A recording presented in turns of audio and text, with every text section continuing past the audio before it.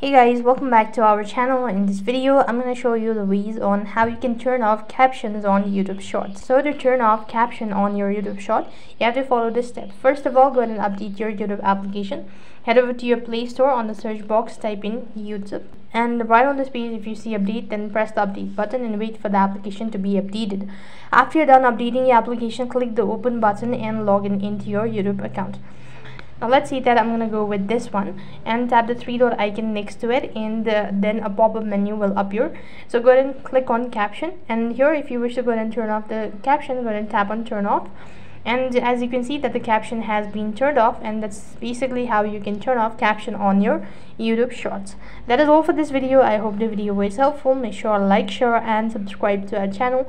Thank you for watching. See you in the next video.